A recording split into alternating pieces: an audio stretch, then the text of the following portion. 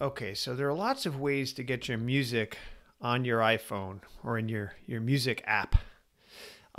You start with getting the files that you want on your iPhone and you download them first to your desktop.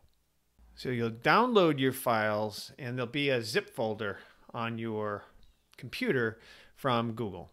Next, you'll open that zip file so you'll see all of the songs that you want to add to your library. And then you're going to open your music, your Apple Music app. If you don't see it on your desktop or in your dock, you have to go to your applications folder, but open Apple Music. Once that's open, on the left side, over here on the left panel, you're going to right click and create a playlist. And you can name your playlist anything you want. It really doesn't make a difference, but you want to make something, typical. Like in this case here, we'll do Ying Music. So name the folder whatever you want on the left-hand panel here. Then the idea is that you're simply going to drag your music files, your MP3s, MP4s, or whatever, over into this new playlist folder. Whatever it is you've named it, just drag your files right over into this folder, and now they're in your library.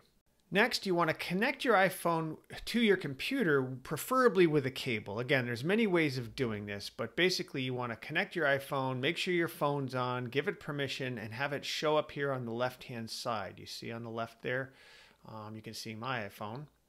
And next, we're going to open up your sync settings. See on the top right, you're going to have sync settings. You're going to open that up and make sure you're syncing your entire library and hit sync. And that's basically it. And all of the new music is going to synchronize or sync or be added to your iPhone.